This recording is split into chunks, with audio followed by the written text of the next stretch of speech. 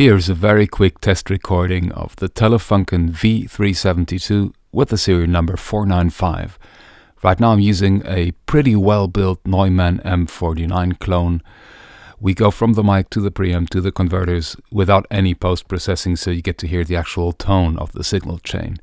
So let's try out another microphone, and I'm picking a Sennheiser 421, a studio staple. Okay, and this is what the Telefunken sounds like with the Sennheiser 421. I'm about 10 centimeters away from the capsule, and with spoken word I'm hitting around -5 dB peaks on my anti-lobe Orion converters. So in other words, the preamp has enough juice to do voiceover with dynamic microphones. That's all I'm trying to say here. I really hope this gave you some insight. Thanks for listening.